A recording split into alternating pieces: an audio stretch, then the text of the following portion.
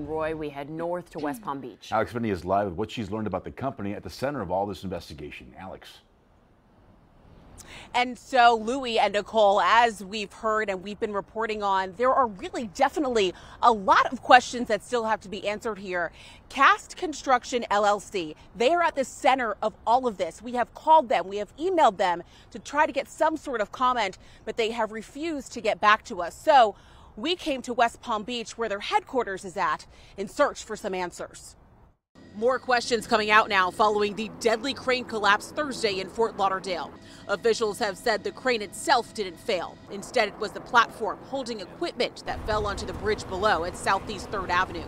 At the center of this construction nightmare is Cast Construction LLC. After our calls and emails for comment went unanswered, we paid a visit to the Cast headquarters in West Palm Beach. They don't want anyone up here. No. That's what they told you, they don't want anybody up here. Mm-hmm. Did they tell you no comment for us, the media? I can't answer no questions. Their office open, but they are staying tight-lipped, even when pressed. One person died as a result of that collapse, and we just want to know what happened. Cass said they do not want any comment. They have no comments. OSHA has opened up an investigation into Thursday's collapse. Upon further research, we've learned that this is now 3 OSHA inspections over the last year for Cast Construction.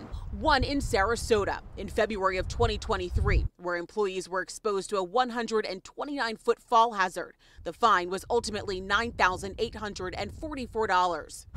And in June of that same year at a Tampa site, each employee was not protected from falling by the use of guardrails, and employees were exposed to fall hazards of approximately 8 feet.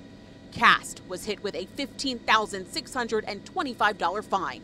And a few years ago, back in 2016, a construction worker was killed on a job site in West Palm Beach. Cast Construction was the general contractor. OSHA stepped in and determined that the formwork table failed due to inadequate fastening, design, among other things. A grievous error, as was put in the findings.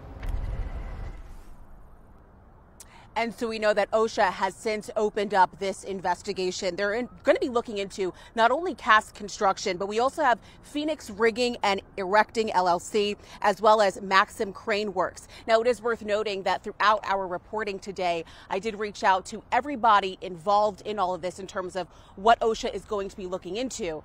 I have not heard back from anyone.